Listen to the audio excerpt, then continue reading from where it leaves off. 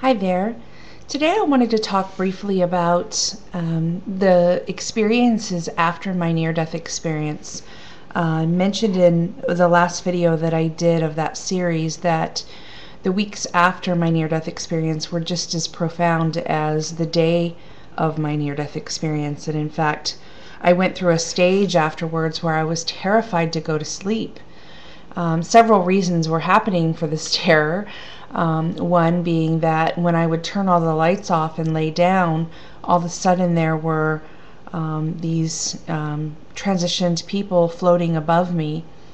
They were different than the energies that were communicating with me openly, and I hadn't quite wrapped my head around all of this yet, of course. So it's kind of like getting a brand new car and needing to learn how to use all the features. So that was one of the reasons I was terrified to sleep. The other reason was something inside of me was afraid that if I went to sleep that this would all go away. I had already recognized and come to terms with the fact that whatever was going on with me was a beautiful thing, even though there were some things I didn't understand about it, and just didn't want to go to sleep and wake up and have this be a dream, I think. So the first several weeks I had very, very limited, if any, sleep at all, and very much was just receiving all this information, and it was just flowing through me. I call it channeling, coming to me so quickly, so rapidly, and I felt like I needed to write it all down. I was writing things down, drawing pictures. At the time where we lived in New Zealand, the movie and the book The Secret was really big. I know it had been out for a while, but it for some reason had hit a big spurt in 2008 on our island, and in fact they had done a movie on it at the Spiritual Cinema, and so it was a big deal. And so someone had given me a copy before this had even happened that I never even picked up. Yet after this happened, I read it cover to cover, and I was able to poke holes in it through all of this information that was being sent to me from guidance, if you will. I had drawn images of why this manifestation tool wasn't complete, and I was able to communicate with animals in a way I'd never had before, and insects. I remember sitting outside in New Zealand. We had a trampoline in the backyard, and I was laying on the trampoline looking up at the clouds, which I did a lot after this experience. I literally would just lay out there and stare up into the sky, and in seconds I was part of it. So I was laying on the trampoline in the backyard, and I was having an experience with beautiful bumblebees, not honeybees, but the big fat bumblebees that are almost furry looking. They almost look like they should be stuffed animals, and they're huge in New Zealand. And they're quite friendly, actually. They'll come up to you and they hum around the flowers there, and if you sit near that, which our trampoline was right near the flowers, they will come around you, and I had no fear of them at all. And I was sitting one day on this trampoline, kind of with my feet hanging over the edge and looking down at the water and just taking all the beauty in this yard, and the bumblebees were buzzing around me. And as I sat with it a moment, I recognized that they had a face, and the face was a cherub.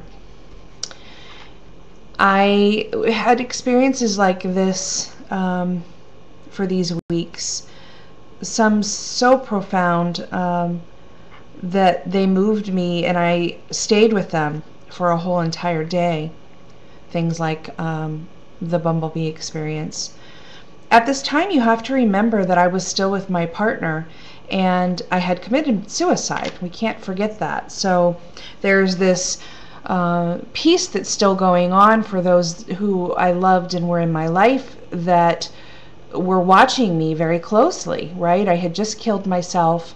I had committed suicide. I was depressed. And all of a sudden, here I am. I've shown up in this same physical body, looking exactly the same, and yet everything about me has changed. My attitude, I was joyous, I was euphoric, my likes, my tastes, my preferences, all of those things had changed.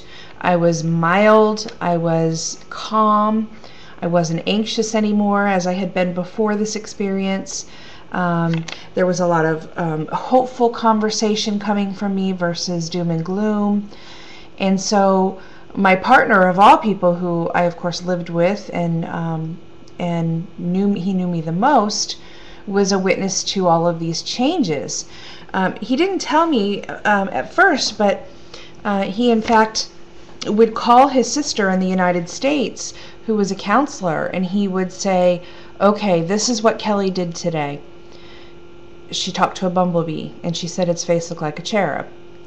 Now, his sister, being a counselor, would listen to everything, and she would ask very rational questions. Does what she's saying make sense? Is she exhibiting behavior that you're concerned about? She asked really good, thorough questions, and his response was always, it makes sense. She's calm. She seems very at peace.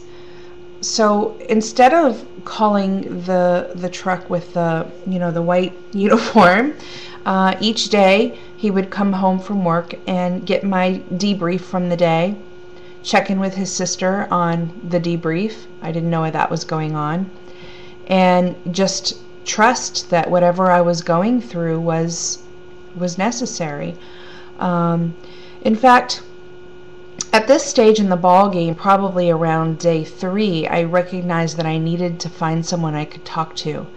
I didn't know anyone like this. I didn't know anybody that I could, it was fun to share these experiences that were happening for me, but I didn't have anyone to share them with that could relate to them. I picked up the phone one day, and at a recommendation of, I think it was my sister, I called the psychic Sylvia Brown. I didn't have the financial wherewithal to get a $500 1-hour session with Sylvia Brown and wait a year to do so, but I did have the ability to call in and speak to someone who worked in her office. So I did so, and they were very kind and very sweet. And the gentleman that answered the phone, which I was surprised to get a live person, listened to me, and I told him what had happened, and I explained to him that at nighttime I was afraid to go to sleep, and that I was very fearful that something scary was kind of coming into the room because I wasn't used to this hovering energy over me. Very, very kind man on the phone. He listened to me for probably 20 minutes, share my story, and he said, look, you're okay. Nothing scary is happening to you. You know this from your experience. There's nothing to be feared. There's no sin. There's no evil. In addition to that, you're not going to wake up and have this go away. It's part of you now. And just his kindness and just his taking those few minutes to really let me share what I was going through helped tremendously. From that stage, I was able to sleep, and I was able to trust what was going on, and there was no more fear, and I had stopped sleeping with the light on if I tried to sleep, or clawing my partner with my fingernails out of fear. And this is a really good time to explain that even though this has become an experience for me, I still have very human emotions. I still am a human being, and there are times when, even though I've had this experience, I believe my thoughts. I'm no different than anyone else. And that's one thing that I will continue to say, is that I'm not special. I'm not unique. I'm not void or devoid of feeling. I'm not void or devoid of thoughts, just like anyone else. And I think that this experience certainly has to be pointed back to at times, even for myself. So these types of events continued to happen. I was able to visit with many transition loved ones that I knew in this lifetime, and there were all kinds of transition people coming into my experience wanting me to let so-and-so know something. I no longer could go into public places and not be approached by a transition energy asking me to relay some information. At first I didn't know what to do with this. Do I poke the girl behind the counter and say, hey, your dead uncle's here, he wants me to tell you this? I made a conscious choice that I would really trust myself in this process. And there's this gauge inside the body, and I always say that the body is the truest of all pendulums. If you really use kinesiology and you listen to the body, it will never lie to you. And I use that when information comes through, is this to be shared? And often it's not, and often it's not anything significant. And certainly I don't get information like you need to know you're going to die, and I don't get information like your death is coming. I don't, and there's a reason for that. I choose not to. This work for me is about bringing love back to people and reminding them to reconnect with themselves. Everything that we need is within us. If we're constantly looking outside of ourselves for some guru or teacher, then we're losing sight that we are always that. Certainly the guru and teacher will come in our experience because our mirrors are always pulling them forward. But don't ever lose sight that you have everything you need within you. These experiences continued for several weeks. I was finally introduced to someone that lived on the small island where we lived who could understand these. Her name was Layla, and she was a shamanic teacher. I knew nothing about shamanicism, but she was one person who understood people who saw dead people. And my partner lovingly said, go, even though finances were tremendously tight for us at this time. He said, we'll make it work. And I will do a whole separate video on my experiences with Layla. And she was a lifeline for me after this, really guiding me to just trust what was coming through and not weigh myself down with it. Because one of the things that happens is there's this belief or this sense that you're responsible now for all the information that's coming through and making sure it gets to the right person, and you can get caught in that trap really easily. So again, I'm wrapping up because we're at 12 minutes and Facebook is limiting my my uploads to 15 minutes, which I actually think is perfect. So I will do a follow-up segment on Layla and all that she did for me during this transition time of, really accepting what had happened and understanding it for myself.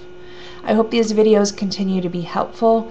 As I've said, feel free to add me on Facebook if you haven't already. Send questions. If there's something I've mentioned that you'd like me to elaborate on, I'm happy to do so without mentioning your name. And I'm really grateful for the opportunity to share this information with you guys.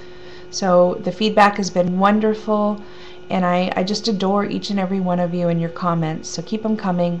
Okay? Thanks.